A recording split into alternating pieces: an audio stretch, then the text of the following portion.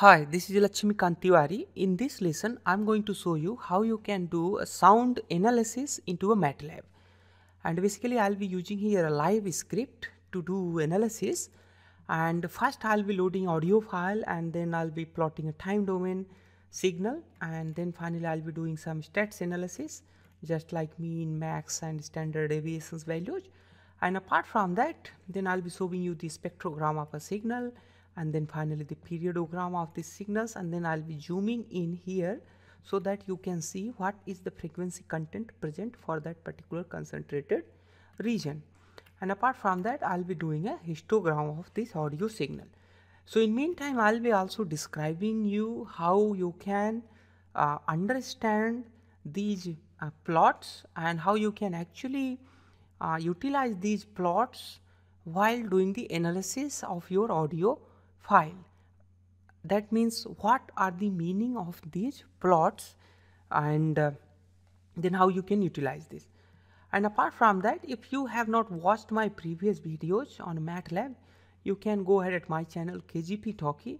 There I have a lot of the videos already on the MATLAB for the beginners. So I had started this MATLAB from the getting started, and there are almost more than the 42 videos present on the MATLAB, and these videos you can watch there, and you can also suggest me if you want any other videos on the MATLAB. So without wasting time, let's go ahead and start this brand new lesson. Alright, so in this lesson I'm gonna use MATLAB 2018A version, and I would also recommend you to use MATLAB 2018 or later versions, because in this lesson I'm going to use a live script, and this is the latest feature of a MATLAB where I can code side by side and also I can see a result inside. But before that, let's get familiar with the MATLAB environment. So this is the menu bar where I'll be creating a new live script from here, and then this is a current folder where our current files will be situated here, and the summary of these files will be shown here in this area. And apart from that, the variable values will be shown in this workspace. So in this lesson we will be analyzing an audio file, we will be analyzing spectrum, periodograms, and we will be plotting it as well. So let's go ahead and start with new live script. So now you see here, you might have been working in a command window where you have been typing a code, and you might have been getting a lot of the error because of the misspelling. But this live editor or live script brings the feature of auto completion code. So there you do not need to remember exactly all the variable names, but it will automatically suggest you the variable names or MATLAB functions to use. So basically this the MATLAB have been trying to provide you an environment of kind of dynamic the suggestion, the code suggestion. Alright, so apart from that, if you you see, this is actually the code block, and this area is a kind of the output area where the output will be shown. And apart from that, this code block can be converted into a text block by entering Alt and Enter. So if you press here Alt and the Enter, this is converted into a text area. So let's say if we write here the sound analysis, you can just write here a sound analysis lecture. Okay, you can select this and then you can do the formatting and all other things. Okay, are you heading? All right, so if you press the enter, then it will just create a new line in this text area, but we need to convert it again into a code area, and to do that we need to press Alt and Enter. So once you press Alt and Enter, that text area will be converted into a code area. Alright, so we have sound analysis lecture. Now let's go ahead and save this file. Unless and until you write something in this live script, you would not be able to store or save this file. Alright, so press Ctrl and the S to save this live script, and we are going to save this with the name and a name I'm gonna put here a sound and underscore analysis, because MATLAB throws error if you put a space between file names. Alright, so it's a sound analysis lesson, and we have got this setup is done. Now let's go ahead and listen this piano.wave file. You can right click here and open it outside into MATLAB. So open outside in MATLAB, it will be open into VLC or any media player. And if you listen it, it's a kind of piano there, 3 seconds of the piano sound. So we will be analyzing this sound by plotting its time domain, the plot, and frequency domain plot, periodogram, spectrogram, all those things. Alright, so let's go ahead and start a step-by-step coding. We need to first read this audio file, piano.wave. We can read that by calling audio read. Okay, so you just write here audio read, and you might notice here a difference between your the old style of code writing into a MATLAB and this one. In old writing of the MATLAB code, you always need to remember the exact function name or a method name, but in this live script, MATLAB suggests you once you start writing something. So it has audio read, audio recorder, and audio reverb, BERT, and other things. So let's go ahead and start with audio read.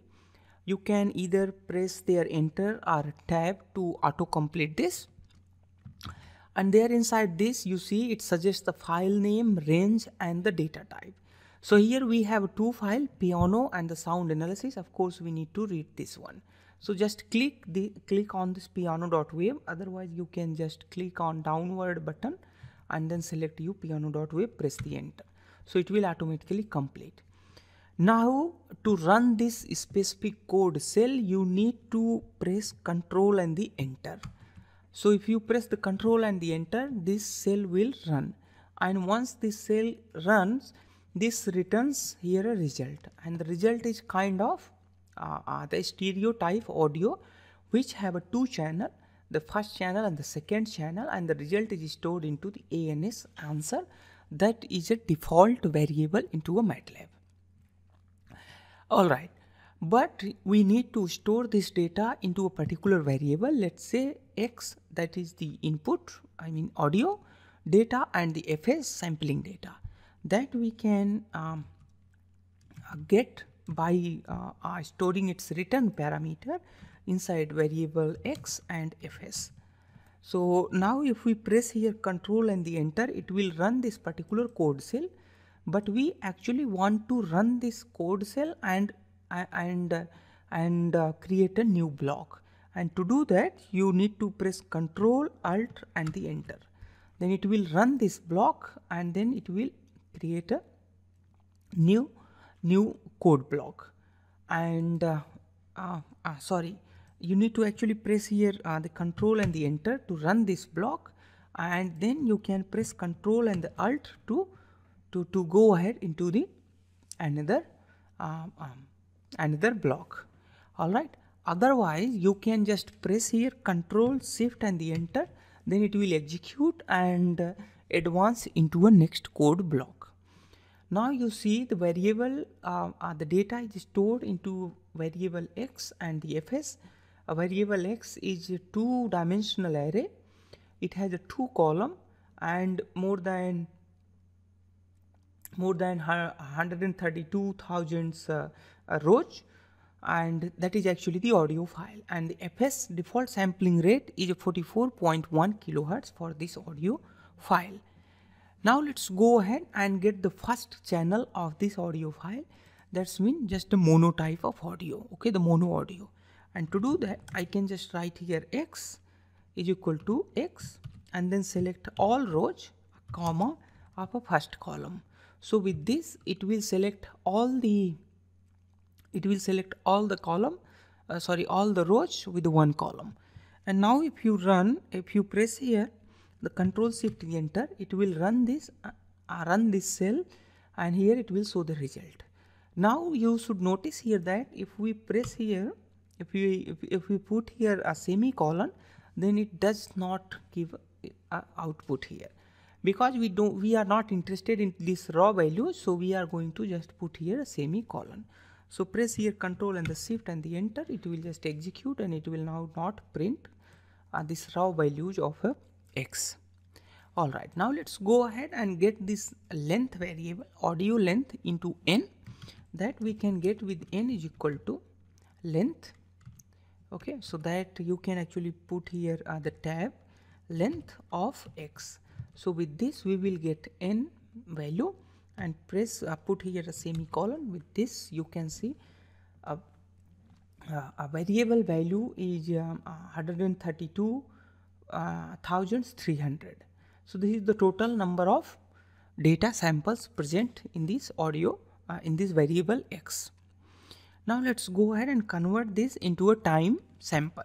So for a time sample, that is t is equal to 0 to n minus 1.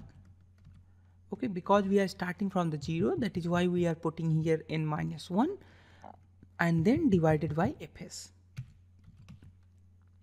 So that is actually the t.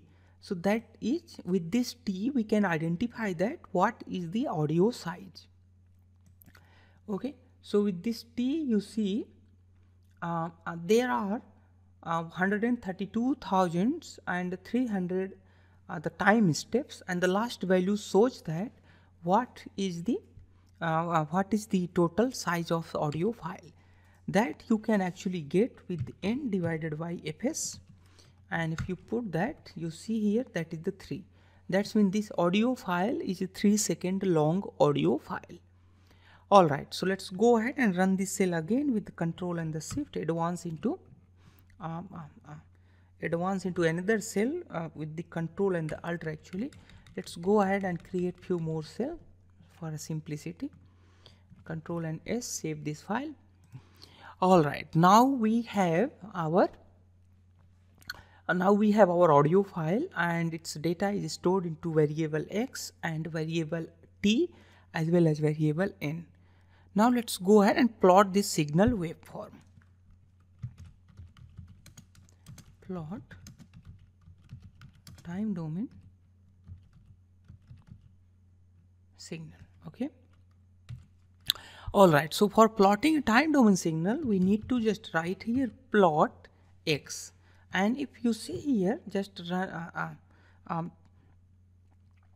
now run this cell. Once you run this cell, you will see here a time domain signal.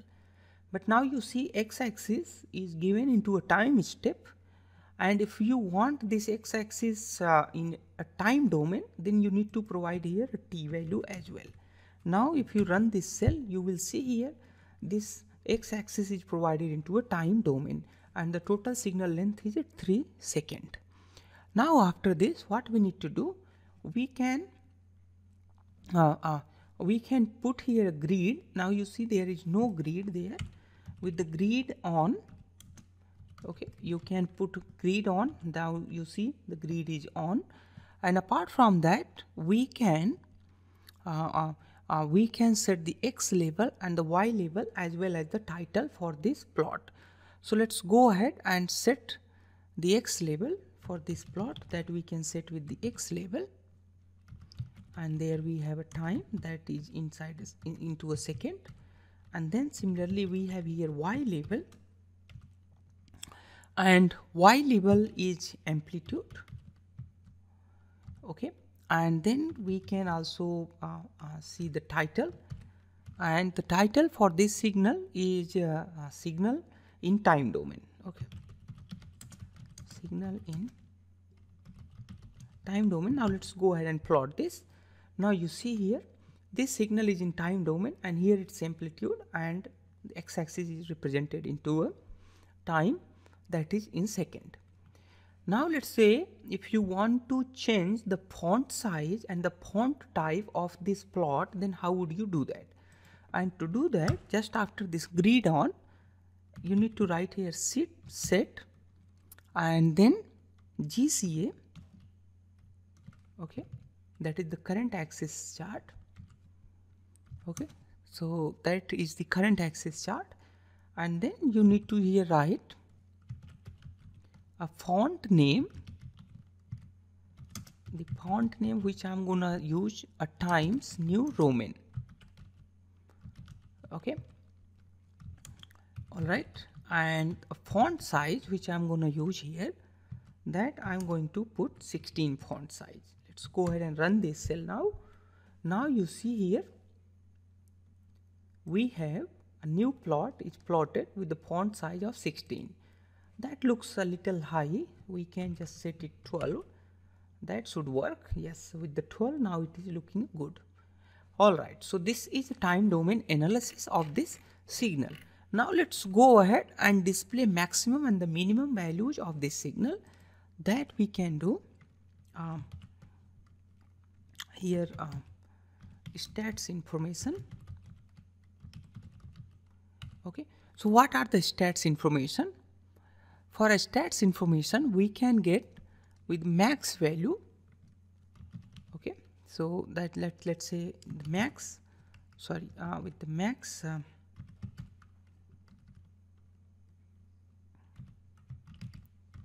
here we have a max value.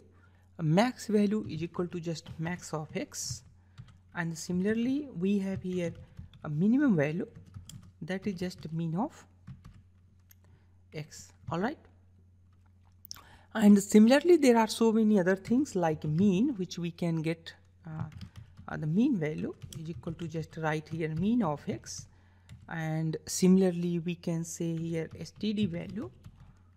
Okay, that we can get with the std of x, and just run this cell. You will see here these values are here. Max value in this plot is in this variable x is 0.1483, and the mean value is around 0, and minimum value is minus 0.1808. all right, now let's go ahead and plot its spectrogram.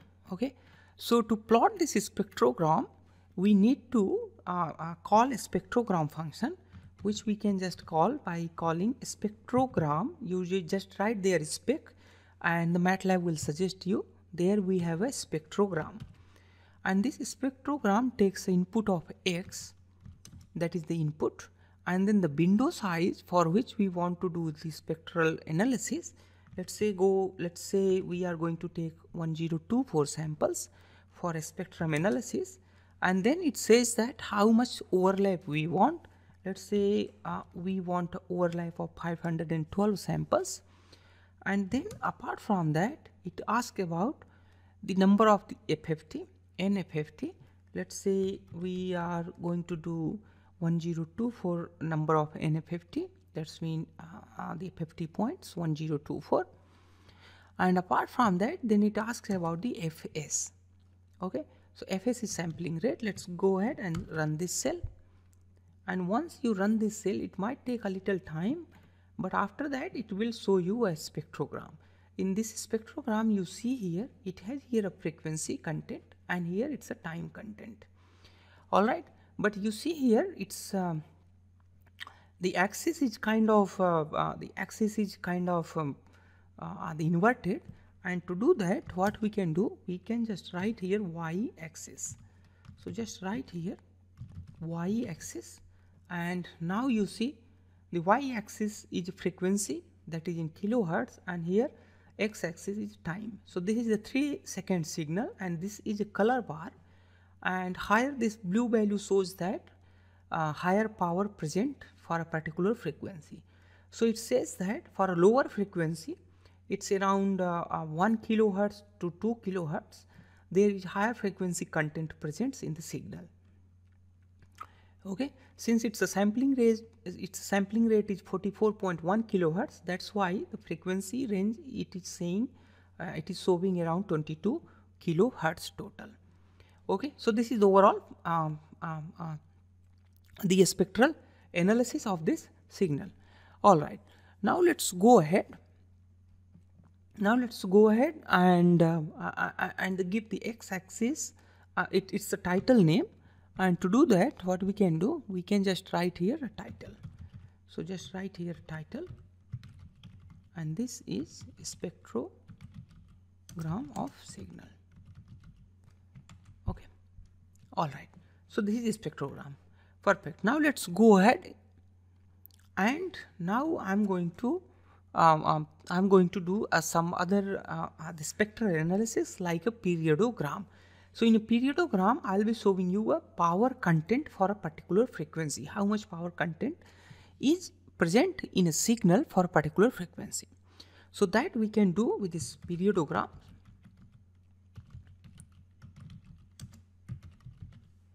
Okay, all right. So for a periodogram plot, what we need to do, we need to first get a window, handing window, which we are going to do. I mean a signal, a window which we will be applying to a signal for a periodogram. So that is handing window. W is equal to the handing. All right. So this handing window takes how many samples are there. So there are total n samples, and then it asks about what type of the handing window we want. We want periodic handing window, let's say. Okay. Now we have a window W, and let's say let's go ahead and write here a periodogram. So here periodogram returns 2 value, but before that it takes few values like x, that is the input, and then it takes a window which we are going to apply on this x, that is handing window, total number of samples, and then the frequency, sampling rate, and then the x-axis value for which we are going to plot this periodogram. Now if we run this cell, we need to put here a semicolon so that we can avoid this W plot. Now once we run this cell, we should see something like this. So it says that there is a power and there is a frequency content. So most of the power present in a frequency content of around 1 or 2 kilohertz in this signal. All right, and the other power and after around 3 kilohertz there is no power or almost negligible power present into a audio signal. So this is how you can actually analyze audio signals. What is the frequency content present in the audio signal? What is the power content present in the audio signals? And you can also see the spectrogram of an audio signal. Now let's go ahead and see this into a logarithmic scale. And to do that, what we can do here, we can just take these periodogram out return values inside the x, okay, periodogram, and then here f, that is the frequency. All right. Now after this, we are going to create a capital X with 20 log 10, that is the logarithmic scale for log 10, log 10, and then we have here SQRT, square root of x, and then multiply it by square root of 2. Okay, so that is SQRT 2. All right, perfect. So with this we have got here x. Okay, so this is the x actually on the logarithmic scale, but we do not want that x. So let's go ahead and actually we want that x, and to do that, what we can do, we can just copy this and put it here and just plot it 2 times. Okay, so you see here a periodogram and the x value as well, and just put a semicolon here so that it should not return anything. All right, now let's go ahead and do this the spectrum analysis based on this periodogram x value. And to do that, we can just write here a semi-log, okay, a semi-log x, semi-logarithmic scale, semi-log x f, and the capital X which is written, and then the color we can provide, but we are not going to provide color here. Now once you run this, you see here So this is kind of semi-logarithmic scale value, okay, presented here. And this says that how much frequency content is present for a particular the frequency.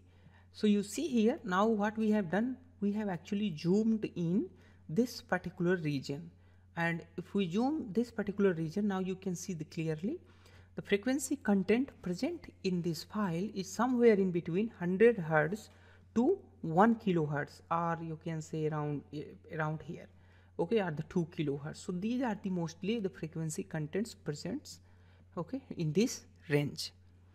Okay, all right. Now what we are going to do, we are going to just plot a histogram for this signal. So let's go ahead and plot a histogram. Plot histogram. So for a histogram, we need to just write here a histogram.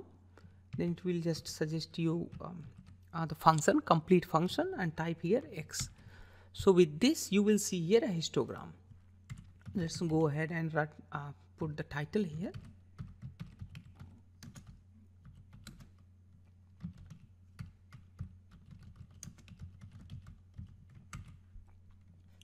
Alright, so this is the hist of this audio signal.